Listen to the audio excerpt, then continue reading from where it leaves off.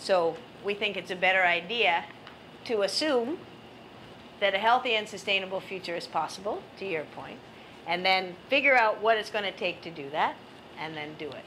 And the kids are with us, no doubt.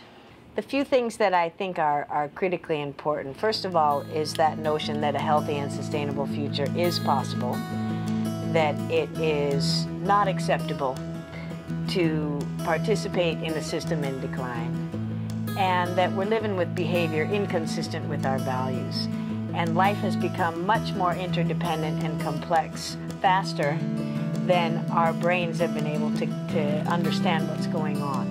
And that by developing the knowledge, skills, and attitudes required, we really can turn this ship around and head toward a healthy and sustainable future.